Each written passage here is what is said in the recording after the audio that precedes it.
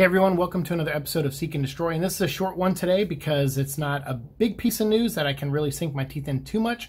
All that I can do is share my excitement for this because I'm a huge fan of this actor, and that actor is Ron Perlman. I saw actually yesterday from Collider that they got the exclusive that Ron Perlman was going to be voicing Optimus Primal, which is pretty awesome because we're still a year away from this movie, and of course they made the announcement that Peter Cullen is going to be returning as Optimus Prime. But I wasn't expecting any other casting news for voices for a while because I think some of the other movies, they would announce the casting like a few months or like 3 to 4 months before the movie comes out. That's usually how they, stretch this stuff out. So I'm sure we'll still get announcements later, and they'll kind of pepper their news out throughout the whole year to kind of keep the hype train going for this movie. But to drop this so soon after the initial news is awesome, and I'm honestly a big fan of Ron Perlman. Obviously, Beauty and the Beast, the TV show, like he was great in that, and I went on to love him in City of Lost Children, which is a fantastic movie. If you've never seen it, it's in my top 10 favorite movies of all time. It's really awesome and weird, but he's really great in it.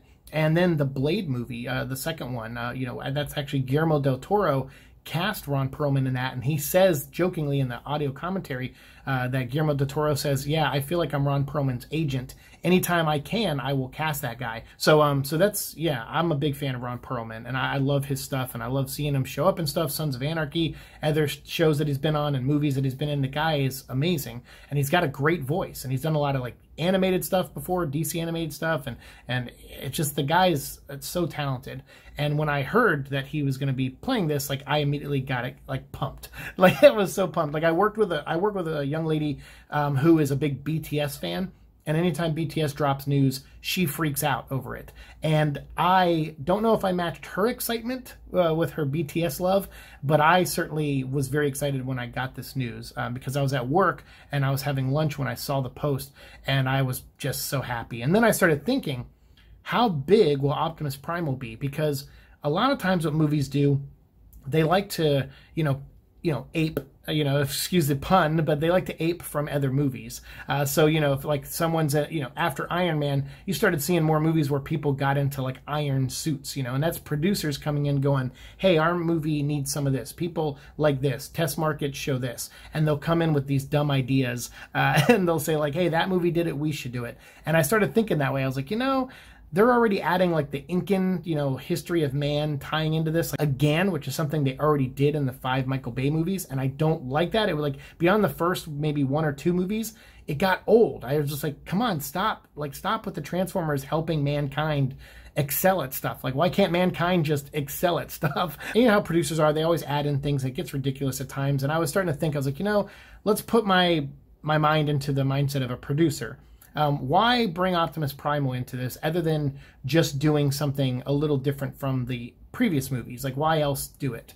And I thought, oh, well, King Kong vs. Godzilla. Like, obviously that's like, legendary, and everyone who works on those, like trying to build a shared universe. And it's, they're not very interesting movies to me, but I know they have a big fan base.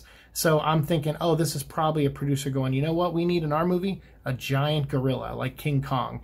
And then I'm like, well, there you go. Like, who knows? So maybe Optimus Primal will be enormous. So let me know what you think. Are you a big Ron Perlman fan like I am? Like, I love the guy. I think he's awesome. I think he's got a great voice, and he definitely has a commanding voice, and that's great for a leader. And I think that's also good for someone who's going to have to act opposite of Peter Cullen, who to me has the ultimate leader voice in Optimus Prime. Like, that is one of the best animated voices of all time, next to Goliath, played by Keith David on Gargoyles, and Spawn, obviously plays Spawn too. And then Kevin Conroy as Batman. Like, those to me are like just 3 of the most iconic, strong male voices that we've gotten over the years in animation. And so putting Ron Perlman up there makes a lot of sense. The guy is so talented. So again, let me know what you think of this news down below. I'd love to hear that from you Transformer fans out there. And for those of you who may not be Transformer fans who just came across this video, like, are you a Ron Perlman fan? Or is this something, this movie, Rise of the Beast, something that might get you interested in checking out Transformers stuff? I'm not a big fan of the current Netflix series, but I know a lot of people are. So there is stuff out there that has Transformer stuff in it, and that will introduce you to characters like Optimus Primal and the other Maximals and their villains, the Predacons, there's going to be more of that in the current Netflix show when season 3 drops. So make sure, you know, if you want to check out and know more about these characters, you can definitely ask me in the comments down below, or you can go check out the Netflix series and watch all 3 seasons of that.